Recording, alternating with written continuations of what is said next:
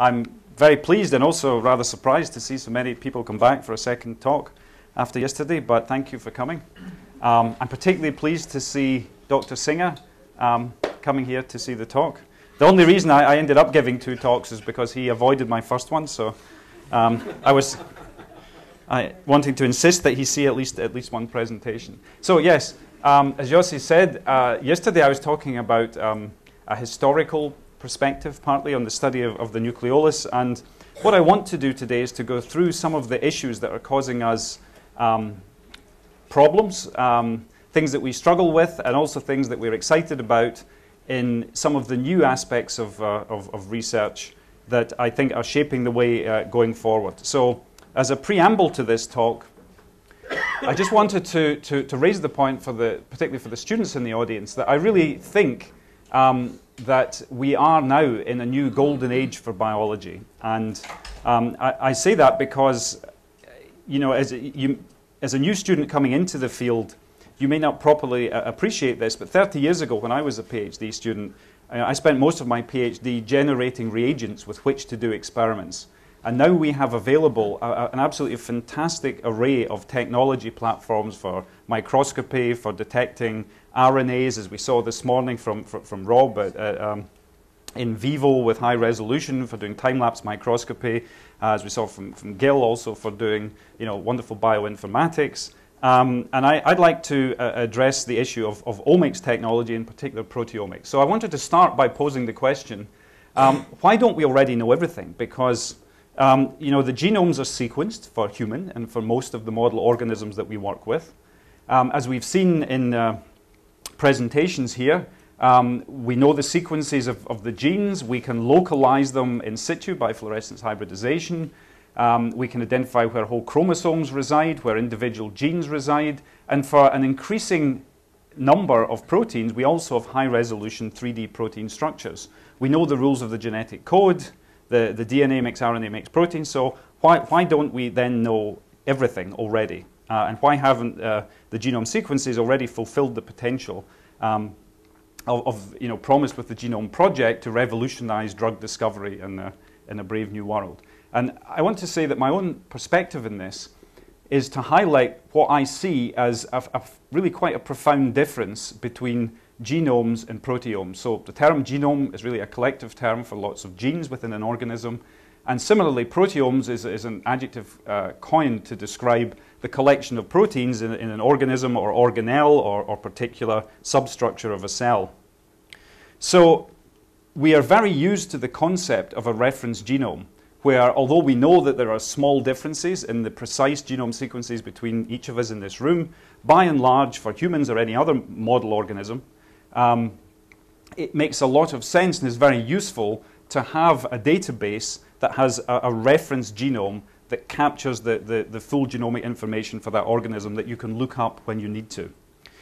And a lot of people working in the proteomics field have then, by extension, assumed then that we simply make reference proteomes by collecting lists of all the proteins that the organism can make. And I feel personally that this is actually a big mistake. And so I think, which hasn't made me completely popular in the proteomics field, that this concept of a reference proteome is a misguided one because it's not driven by the biological perspective on what the protein sequences can tell us. What instead I think we need to focus on are not the identifications of proteins, but rather their properties. And what do I mean by that? Well, properties, one of the simplest is how much of the protein is actually being expressed in both relative and absolute terms. And unlike the situation with genes, protein copy levels vary enormously between individual genes. So 2 different genes on the same chromosome can give rise to proteins with copy numbers differing by 100,000 to 1,000,000-fold or more. So there's a huge dynamic range in protein expression. Obviously, as we've been discussing extensively during this meeting, proteins are not homogeneously mixed within the cell. Instead, they're localized in very discrete places, and we've seen many examples of how the exquisite localization of proteins determine their function. So we need to know where they are, and their locations can vary. Also, many of the proteins, in fact, I suspect in higher eukaryotes, most, don't act in isolation. Rather, they act as part of molecular machines and form supramolecular complexes, which can be quite large in the case of polymerases and ribosomes and many other forms of molecular machines. So we have to know who the interaction partners are for the different proteins. And then Gil was mentioning how the repertoire of diversity is expanded by alternative splicing, and I'll come back to that. It's also enormously expanded and regulated by post-translational modifications, both reversible and irreversible modifications. So this is a big thing, which is something that we have to determine largely empirically, because you can't reliably infer when, where, or how much a protein will be modified simply from inspection of its primary sequence. No more than you can tell just by looking at its promoter sequence how many copies of that protein will exist at any one time. But the other fundamental difference, I think, here is that all these properties are dynamic in a way that simply isn't the case for genomes. So genomes change, but they change in evolutionary time, whereas proteins change in more or less real time in response to the many signals that affect the cell. So proteomics then has really undergone quite a profound change, and especially as I'll talk about the current technologies for mass spectrometry-based protein identification, they've moved from simply being an improved version of Edmund sequencing, allowing us ever-increasing sensitivity, to providing an exciting and varied platform for performing quantitative assays on a wide range of critical protein properties, which in turn determine biological responses and regulatory mechanisms. And so we're really now faced with the problem of multidimensional analytics, where we can take advantage of this power of the technology to measure things. And I think that the real maximum impact looking forward for proteomics and cell biology, and why I think it's so exciting, is that we can not only use it to test existing hypotheses, but as I'll attempt to illustrate, we can use it in an unbiased way to generate new hypotheses which wouldn't be automatically forthcoming, which can drive forward, hopefully, discovery and insights into biological mechanisms. So just to summarize that part, what I'm saying is that how cells function and respond to signals, stress, growth, cell cycle, etc., is largely determined by a dynamic and constantly changing set of properties for more than 10,000 different types of proteins expressed over a wide dynamic range. And our challenge then is to come up with methodologies that allow us to quantitatively measure and analyze these properties systematically in an unbiased way. And some of the challenges and perspectives I'd like to address is how to link them not only to genes, but also to help us to uncover where a gene is giving rise to different isoforms, and Gil touched on this earlier, but also not only structural isoforms, but also distinct pools of the same polypeptide chain, which perhaps they're interacting with different partners, is performing different functions in different places and at different times. And how we can compare these properties between different cell types, differentiation states, and genetic backgrounds.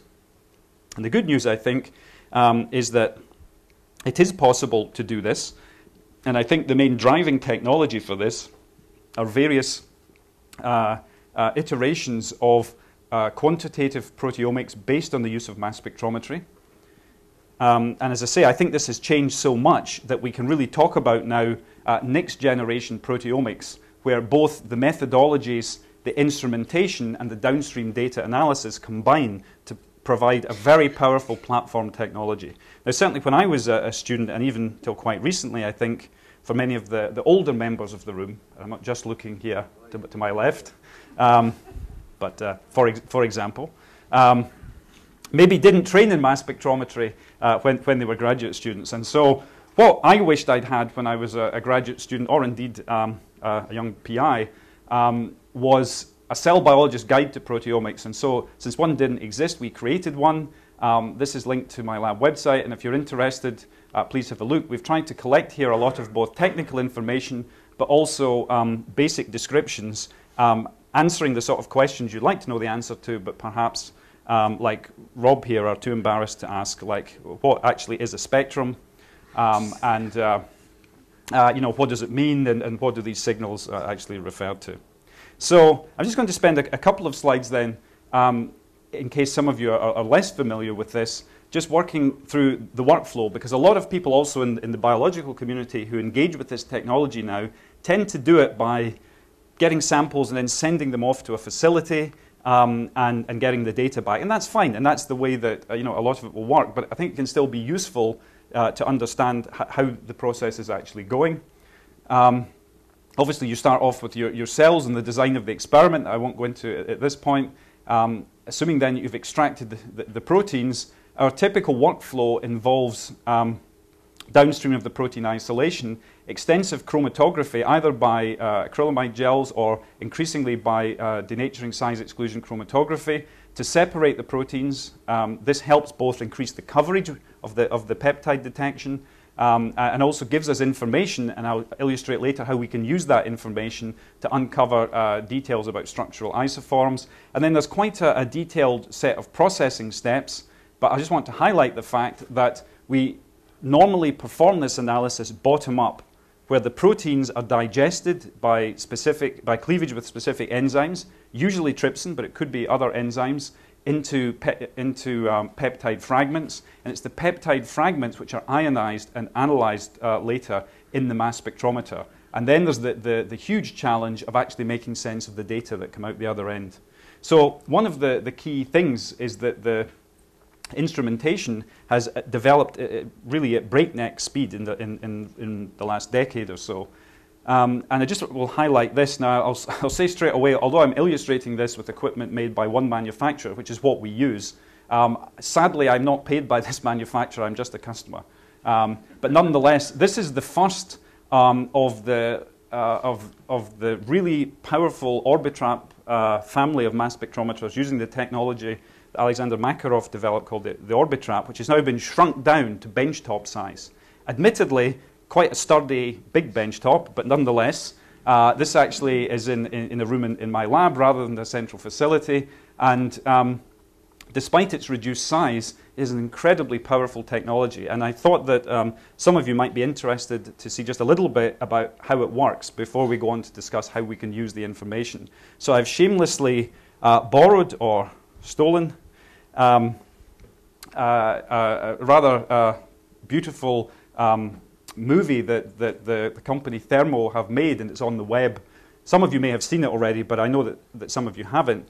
And so I thought I would show this because it just illustrates what you're actually doing when you're ionizing peptides and how the machine is detecting them. So I'll run the movie.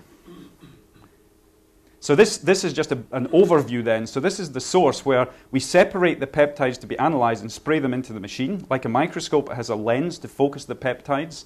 This bend is a very useful feature in the device because it means that the charged ions turn the corner and go into the analyzer, whereas uncharged species you don't want smack against the wall and are filtered out. So here's just a view, a peptide eye view. So here are the peptides being sprayed in to the mass spectrometer, and each colored ball we can think of as a separate peptide. They move into the S lens here, which concentrates and focuses the beam. Then they go through here, and they go through here they turn the corner if they're charged species, and then they go through the quadrupole mass filter. Here we're not filtering, we're doing an MS1 scan. And so all the ions are then collected, concentrated and cooled in this C-trap, and then shot into the Orbitrap mass analyzer here, which you'll see in a second.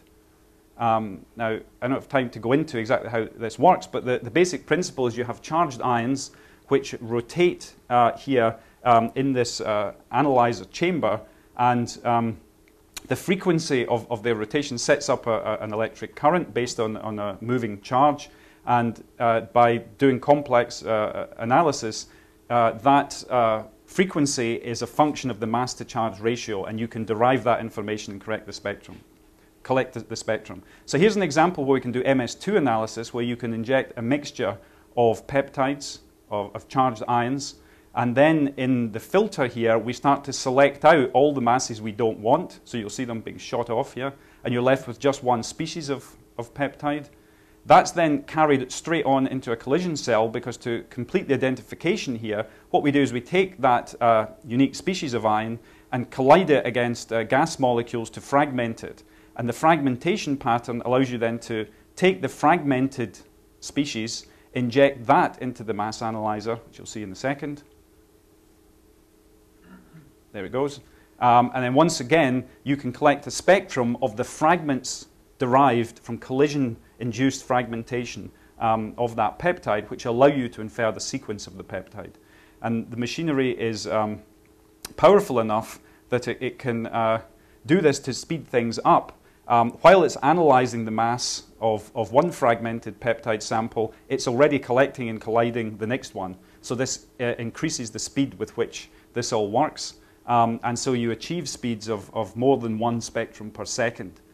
So this is very powerful, very elegant technology, and I hope that's of interest then to some of you, if you hadn't been familiar with that, to get a brief overview of how the technology works.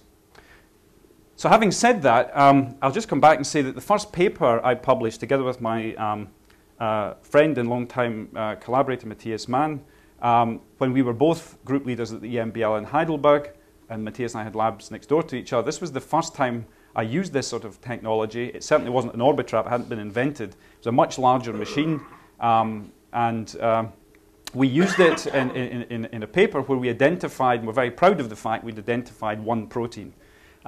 These days, we are routinely identifying more than one protein.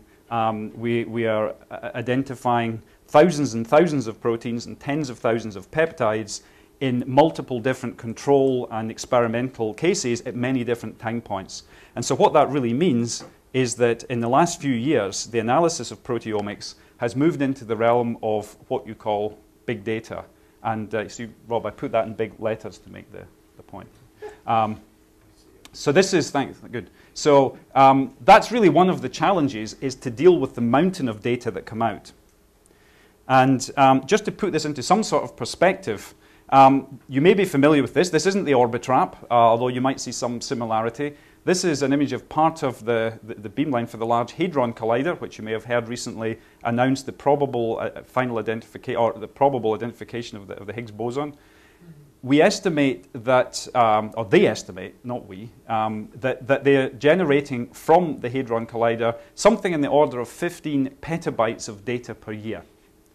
Now, by comparison, this Q-exactive Orbitrap on my benchtop is, we are estimating, generating currently about 15 terabytes, which is already quite a lot of data. However, that misses the point, I think, because it may or may not come as a surprise to learn that while I have one of these sitting on my benchtop, and hopefully soon more, most particle physicists don't have a Large Hadron Collider sitting on their benchtop. And so when we look at the 15 petabytes per year, we're talking about the sum of data being generated by an entire field. Whereas what we're really talking about in the proteomics field is 15 terabytes times every instrument in my lab, your lab, and all the facilities. And so I think that, in fact, already in the proteomics field, we're much closer to matching the volume of data that our colleagues in the particle physics field are producing. And since I don't think there'll be many more Large Hadron Colliders generated anytime soon, the number of these instruments being used for biological research is increasing rapidly. And so I'm pretty confident in predicting that we will not only match, but overtake the volume of data being produced in the particle physics community, which is quite a challenge. And just to put that into perspective, with current technology for storage devices, here's just some names. Now, a few years ago, I had barely heard of terabyte. I guess we all know about this, and well, what petabytes. I wonder how many people honestly knew what an exabyte was. And put your hand up if you know what a zettabyte was. Shows a few hands maybe going out. If you know what this was, it's very sad, I think. I don't even want to go there. But you know, our vocabulary has been continually expanded by having to learn the names for 1,000-fold larger storage devices for the volumes of data being produced. So as I said, we're already at the point of working in the terabyte to petabyte range with current day proteomics data, and rapidly heading towards the challenge of working in the exabyte range as a community. Now, with current storage devices, you know, to store an exabyte of data would take something the size of this advanced study center, full of storage devices. Now, obviously, one hopes that further miniaturization and improvements will change that, but it's just to put in practice. By the time we get down to here, you need something about the size of Manhattan to study it, and I have no idea whether we could store that or not. I hope we don't get there. But this is something we have to take on board and think about because these actually provide real challenges, I think, to the community in the genomic era. However, as I'm sure any of the bioinformaticists in the audience would agree, simply collecting and storing data is not data management. And so a really critical feature is not simply generating the data and putting it in some form of cold storage. A big challenge is to properly manage the data in such a way to make it readily accessible for detailed and facile visualization and complex and powerful analysis. And so in the proteomics arena, we didn't find tools that allowed us to do this in the way we wanted. So for the last 4 to 5 years, we've been working on a project I call PEP Tracker. There's a website here if you want to have a look. And this is a large-scale software and data science project going on in my lab to try to provide an integrated environment with very user-friendly tools that will manage the data coming out of these quantitative mass spectrometry experiments and make it easy for you as a community to interact with the data and to visualize it and study it. And one of the things that includes is a powerful LIMS system, a laboratory information management system, which tags every experiment we ever do with a complex, consistent, and detailed set of metadata describing all the parameters that we can think of in the experiment. And then one of the values of doing that, and I should say that we are happy to distribute this software and make it available to the community. And one of the things that facilitates us doing is using the data in a powerful multi-dimensional data model that we've developed in collaboration with our colleagues in the computing science department. And here in particular, we're relating parameters that we measure through the instrumentation, such as ion intensities, ratios of isotopes from SciLac experiments and so forth, with a whole set of associated metadata on genotype, cell type, who did the experiment, which instrument, what was the date, what was the buffer, was it a nuclear extract, a cytoplasmic extract, and we collect all these things in this type of model. It's called a sun model because it looks like a sun with rays coming off. And we can add in as many spokes to this model, including information on imaging analysis, on RNA and genomic data. And our goal in doing this is to tackle the problem that there's no such thing, I believe, as a reference proteome where we can take a single set of measurements and put them in a static, flat file, but rather to capture the dynamic aspect, we're trying to build what I call an encyclopedia of proteome dynamics that relies upon the construction of a reasonably sophisticated data warehouse approach where we can automate the steps in this process to make them as efficiently as possible, and through doing that, cope with the storage of the data in a highly managed way that will make the data as available as possible for detailed multidimensional analysis. Now, the corollary of that is it opens up the opportunity to slightly modify the way we think about doing the experiments. Not to give up on the classical model, which we all do, is that individual members of the lab think of an idea, carry out an experiment,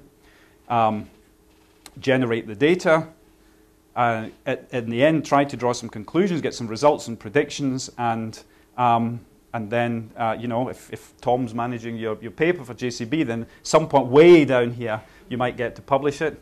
So that's the standard model, and that's, of course, what we all do. But as we generate experiments producing larger and larger amounts of information, and with me being Scottish and genetically unwilling to consider throwing things away, I'm the sort of person who has an attic full of stuff that I never use, we realized that while an individual student or postdoc tends to focus on a tiny fraction of the data they generate in these large experiments that are germane to the question they're asking, a lot of the other information that's generated is also very useful, collectively useful. For example, if you're doing a protein pull-down experiment, it's actually very helpful to know and remember all the proteins that you rigorously showed were not interaction partners, which is very different from simply not detecting proteins. To have detected a protein and established it is not an interaction partner, typically the student or postdoc won't care about it because they want to focus on the ones they think are, but knowing under which genotypes or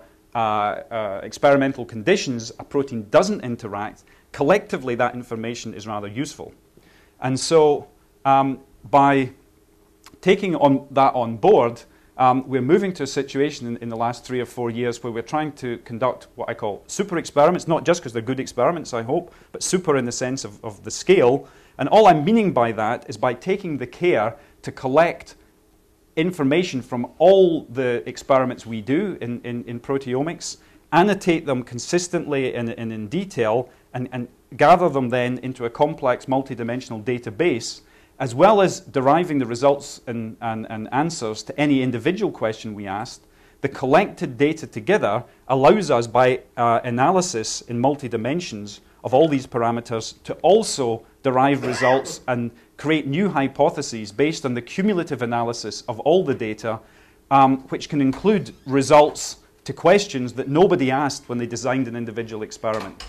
So that's what I mean by thinking that we can use these tools not only to test hypotheses we already have, but also to generate new hypotheses that we hadn't thought of, such as, in an automated fashion, discovering that a particular post-translational modification correlates with the location of a protein in a particular subcellular compartment under certain genotypes but not others, for example, or under stress conditions but not other types. And then we can go and follow that up with downstream experiments.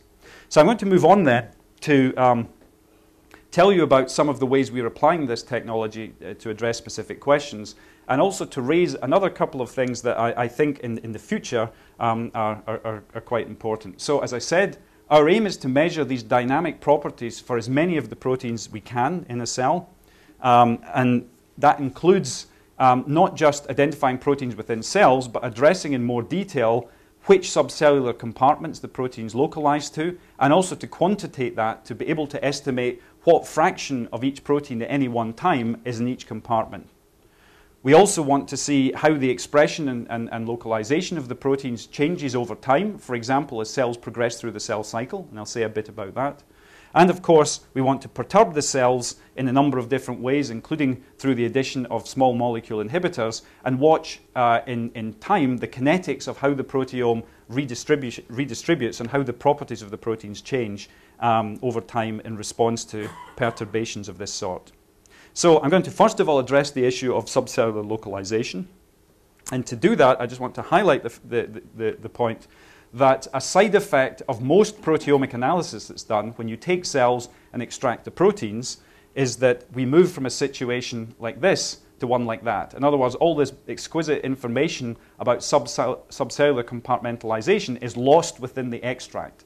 So there's a lot of information there lost, and the measurements that we make in our proteomic experiments are population averages across cell populations.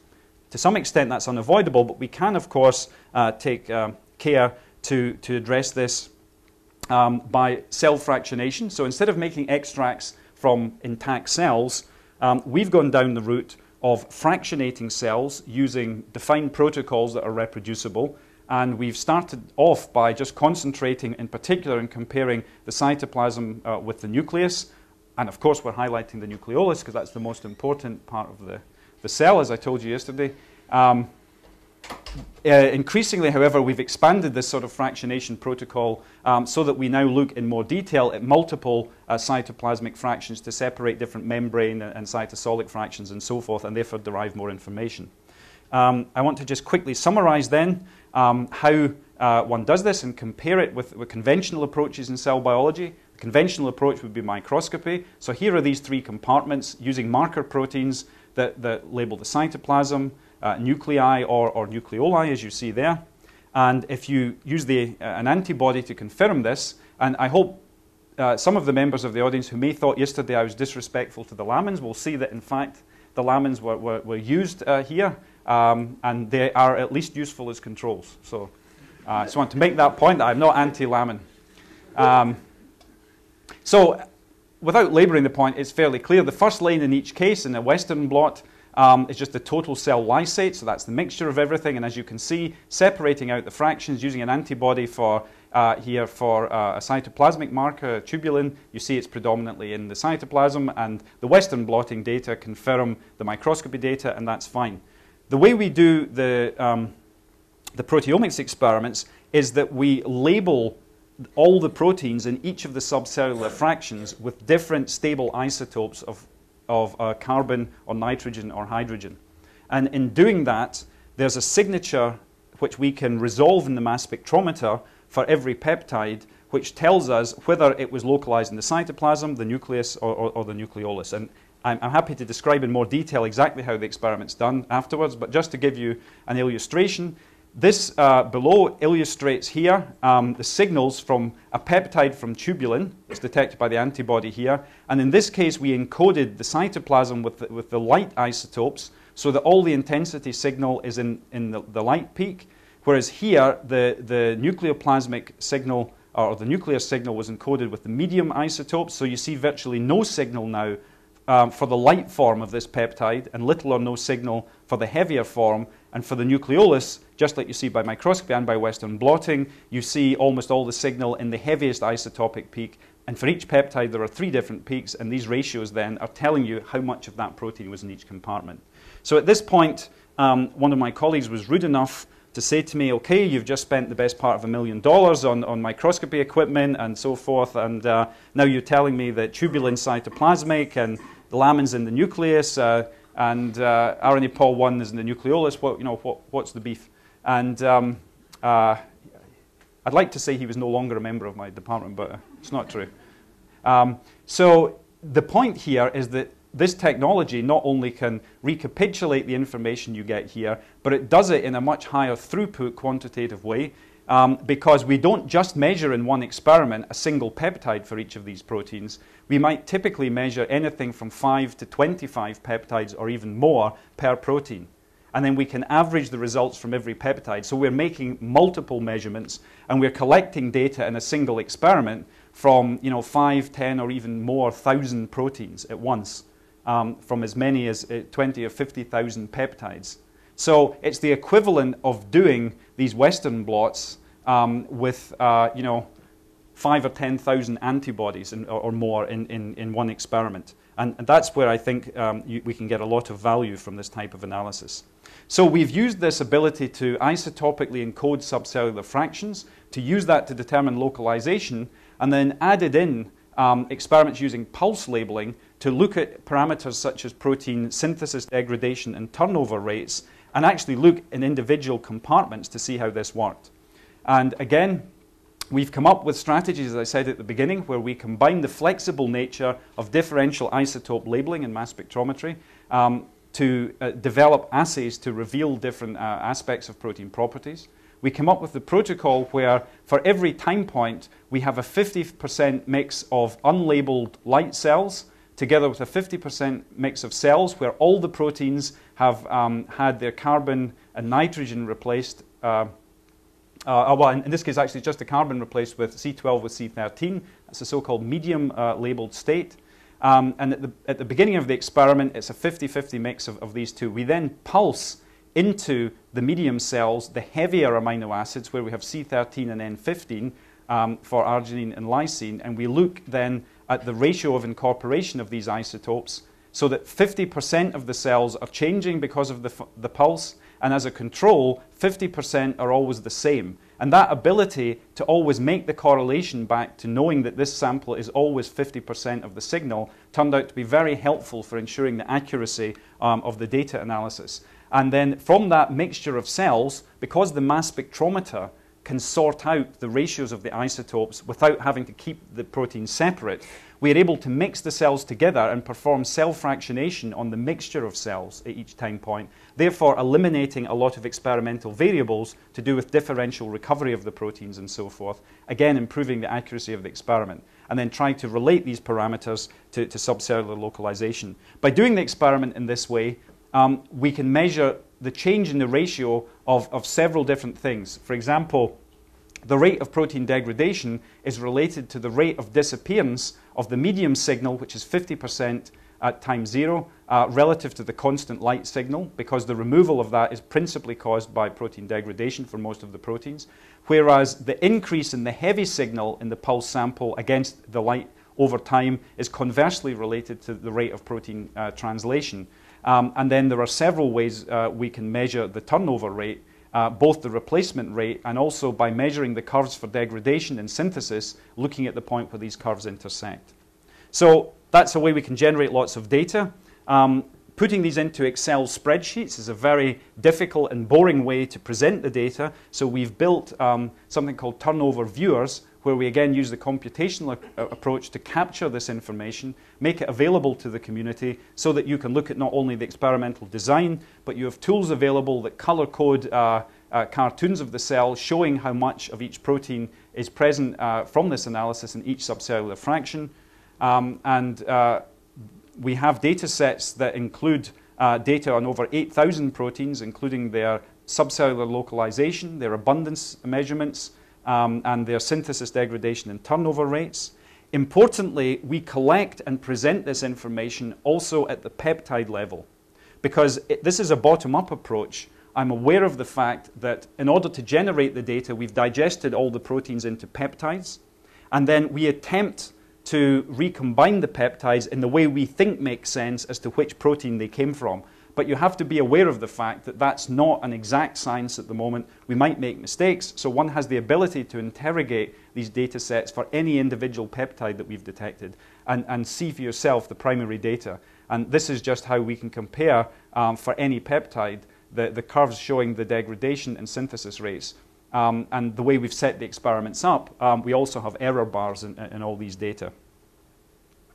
So I just want to mention very quickly, there's a paper I can refer you to that was published a couple of months ago, or indeed you can look at the turnover viewer if you want more details. I just want to draw one general conclusion from that, and that's that we observed that while most proteins show similar turnover rates in the nucleus and the cytoplasm, the most general feature we saw is that the major exceptions include components of large macromolecular complexes, including ribosome subunits, SNRPs, and polymerases, where you see that the assembly of these complexes occurs in a different subcellular compartment to where they function.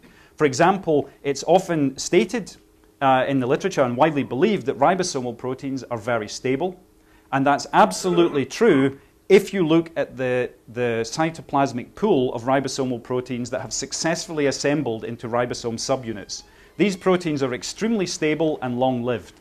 If you look at the ribosomal proteins that are newly translated and have entered the nucleus to assemble into nascent ribosome subunits, you find actually they're rather unstable. And the same holds true for subunits of other large complexes.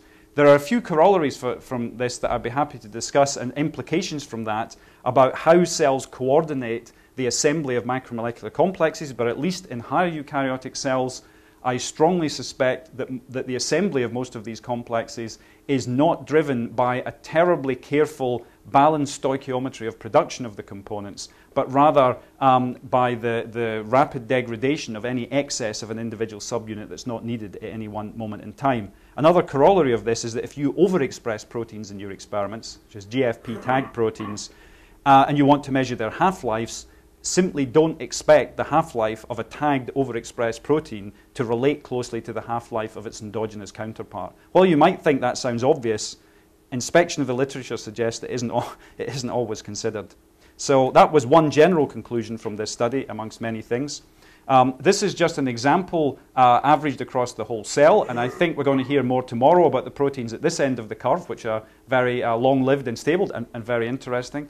We have focused on the proteins down here. So while the vast majority of cellular proteins turn over in a rather boring way, are not particularly regulated either to stabilize them or anything else, there's a small subset down here, 5% or less of the proteins, probably less, which are very rapidly turned over with respect to all the rest. And we're in a position to assess that. And this is highly enriched with proteins that are already known to be regulated in many ways. It includes lots of cell cycle regulated proteins, where we already know that targeted degradation of proteins at specific stages of the cell cycle is a mechanism involved in regulations. So it's not just RNA stability, but also protein stability that's important. So we've carried out a project then that specifically targets proteins that are rapidly turned over.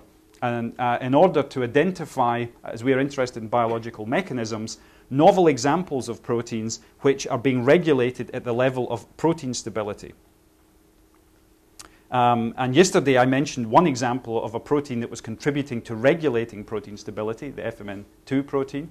So we carried out an unbiased screen, again based on the SILAC technology that Matthias Mann introduced, where we use 3 isotopic states, again, of labeling the proteins, and we compare a control with cells grown in the presence of inhibitors that either block protein synthesis or protein degradation.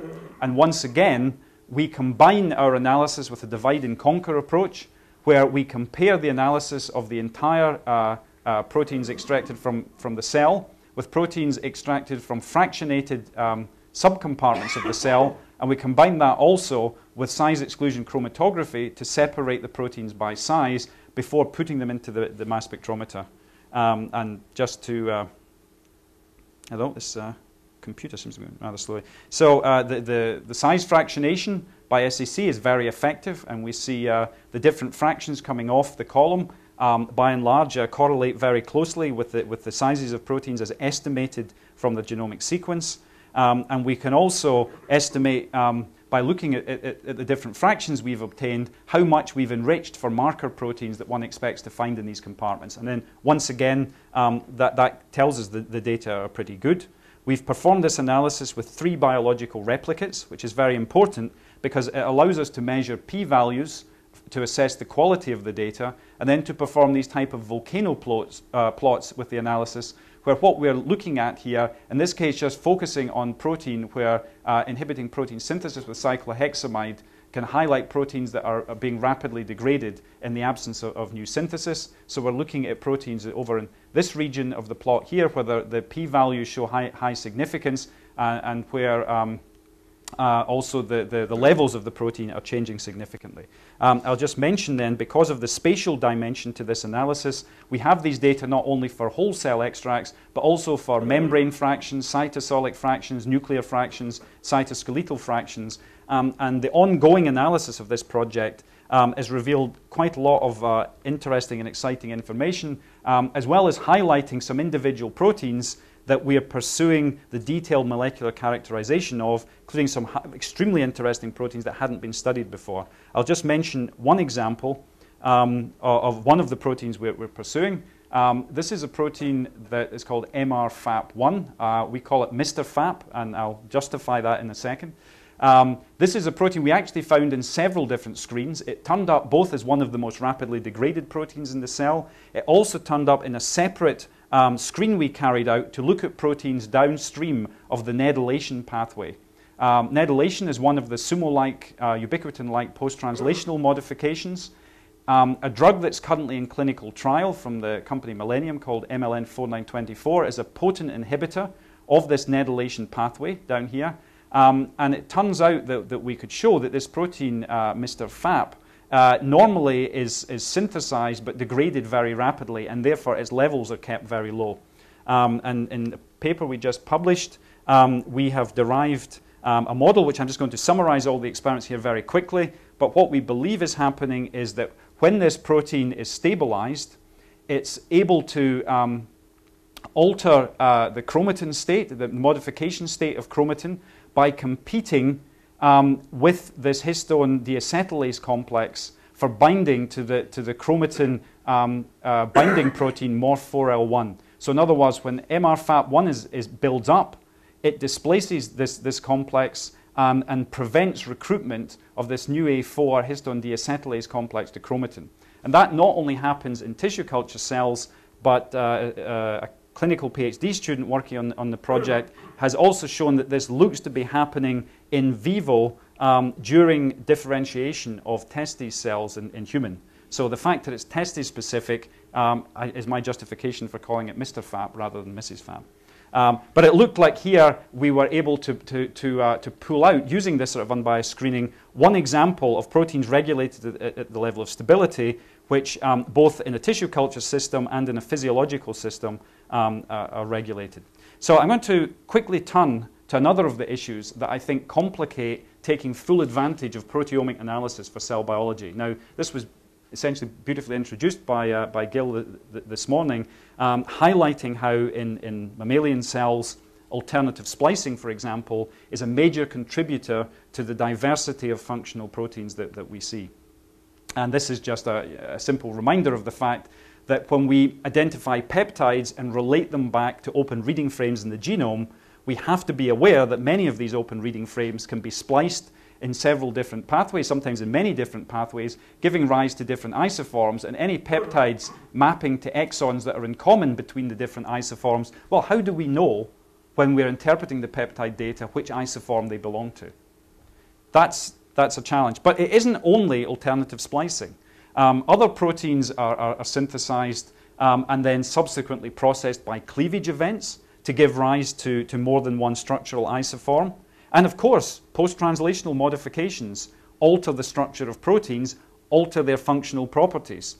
And once again, you can have different functional pools, different isoforms of the proteins created, where it can be very hard to know whether the peptides you've identified belong to one functional pool or to multiple functional pools doing quite different things. And just to make the point, it isn't only structurally distinct versions of the proteins that can do different things. The same protein, and I've done quite a number of studies on protein phosphatase 1, which can probably form at least 100 separate complexes, the identical polypeptide with different interaction partners that target it to different substrates in the cell.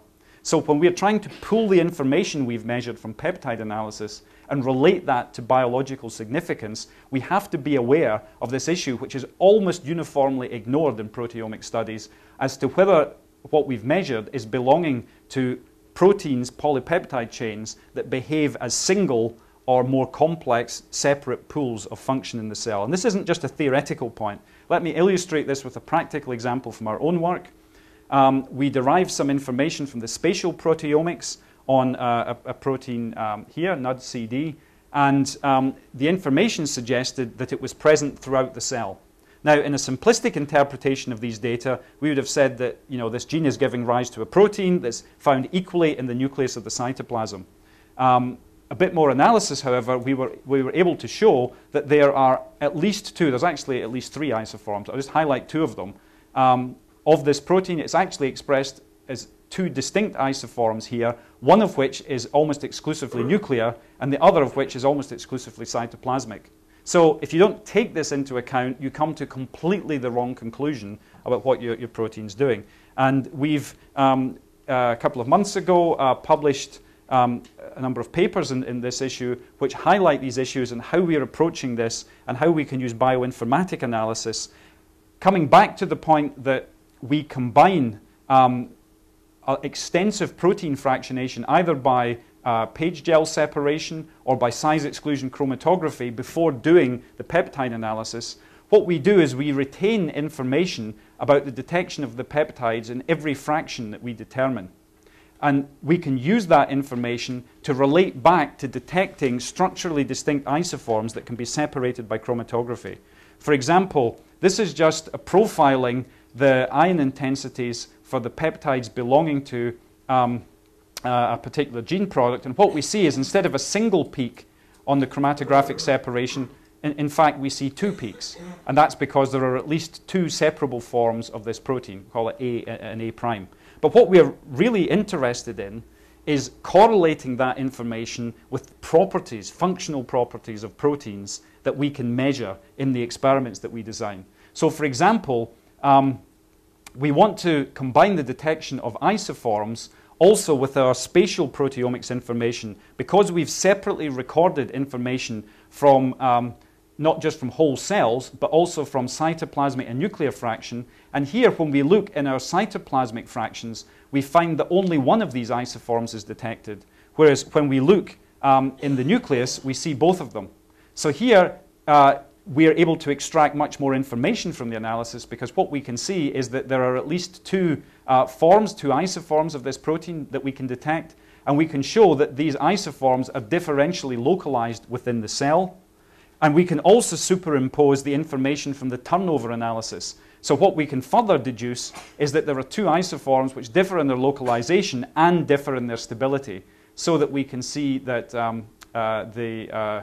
here the nuclear isoform A has a much shorter half-life than the isoform A prime, which is found in both the cytoplasm and the nucleus. And once again, I'm highlighting here a single protein, But the power of the approach is that in parallel in one experiment, we are doing this same analysis on thousands of proteins in parallel. So that also opens up the opportunity to do detailed computer-based estimations.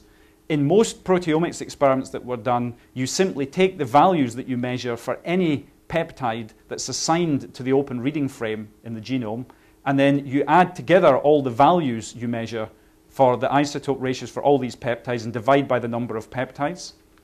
But by looking a bit more carefully, and here we're just dividing the cell into thirds and adding up the values for each third separately as we go along. And what we can see here already, this is one example where in the first 2/3 of the protein, all the peptides have rather a different value from the last third, and it turned out that's because this was actually made as a polyprotein, which has 2 different functions and is cleaved separately. So we can combine that with a more high throughput analysis to systematically look for proteins in our data sets where one separate region of the protein has peptides whose values significantly differ from the rest of the protein. And then we can confirm these analyses using more conventional things like cyclohexamide chases and S35 labeling to confirm that we are actually identifying isoforms with differential stability. So I'm going to quickly finish off by just mentioning very briefly that the other way that we lose a lot of information in these experiments by averaging is by taking populations of cells which are actually existing at different stages of the cell cycle, mixing them all together in our analysis, and deriving a population average across all stages of the cell cycle, when we know from anecdotal cases that individual proteins can vary in their properties and levels at different stages of the cell cycle. I just want to mention on point that while this is typically done in many cases by using well-characterized inhibitors to block the cell cycle progression, therefore accumulate cells at specific stages and analyze them, and we are also doing that, we're also aware of the fact that these inhibitors may have other effects on the metabolism of the cell and therefore give rise to effects that are separate to cell cycle specific effects but rather indirect effects of the inhibitor. So we've also taken the approach of using an alternative methodology based on the simple physical property that as cells progress through the cell cycle, they become larger, they double their DNA and protein content. And you can use an old-fashioned method, but still quite a powerful one, called a counterflow centrifugal elutriation. This is the design, so it's based on a rotor where you spin the cells with a counterflow of liquid. And in doing that, you can separate cells, as long as they don't clump together, according to their stage of the cell cycle, simply because at different stages of the cell cycle, their size is different. And you can validate that this has worked by collecting fractions, putting them through the FACS, and seeing that we get this nice separation of cells enriched at different stages of interphase without using any drugs whatsoever. And we can validate with known cell cycle markers that the proteome markers for different cell cycle stages are as we expect. And then what we've done is to analyze by proteomics the protein levels at each of these cell cycle stages, and in collaboration with Mike Stratton and Adam Sheen at the Sanger Center, we've also performed RNA sequencing analysis to ask the simple question, is the level of proteins always determined by the level of their RNAs? And in the interest of time, I'm going to skip through to the end here and just give you the bottom line. Suffice it to say that we've been able to analyze thousands of proteins already, find a relatively small number that change when we look at the Go annotation terms and do this sort of tag cloud analysis. We see they're highly enriched for things like cell cycle progression functions. We see the same thing when we look at transcripts. We've analyzed about 25,000 poly-A plus RNAs at different stages of the cell cycle. And the bottom line here, however, it's literally at the bottom line, is that when we look at replicate data for RNA or protein analysis, the replicates are very highly correlated, very high quality data, correlation coefficients 0.98, 0.99. But at any individual stage, if we compare RNA and protein levels, at best we see a correlation of about 0.5 to 0.54. So in other words, what's that saying is the glass is half full or half empty. About 50%, we think, of the changes in protein levels that are cell cycle dependent are probably occurring principally by post-transcriptional mechanisms. Now, this is very much an analysis in progress. There's still a lot more to be done, but that just highlights the fact that as we routinely use the powerful microarray and RNA sequencing technologies as a surrogate for direct protein detection, that's fine, but please be aware that in many cases, the level of the mRNA may not accurately reflect at any one time the level of its cognate protein product, let alone the isoforms that can be encoded, thanks to the regulation of protein stability. And once again, we are using this approach of collecting the data together in easy-to-access online viewers to make all the data that we generate widely available to the community. So I'm going to stop there. I'd like to once again thank the people who funded this work, principally the Wellcome Trust and the European Union. I've tried to mention the people we're working with as we go along. Mark and Andy are two of the people in the computing department we've been collaborating with some of the data analysis, as is Jeff and Marek. And I hope I've given you at least some perspective in the way you can apply proteomics to analyze cell biological problems and to highlight some of the challenges and opportunities available. Thank you.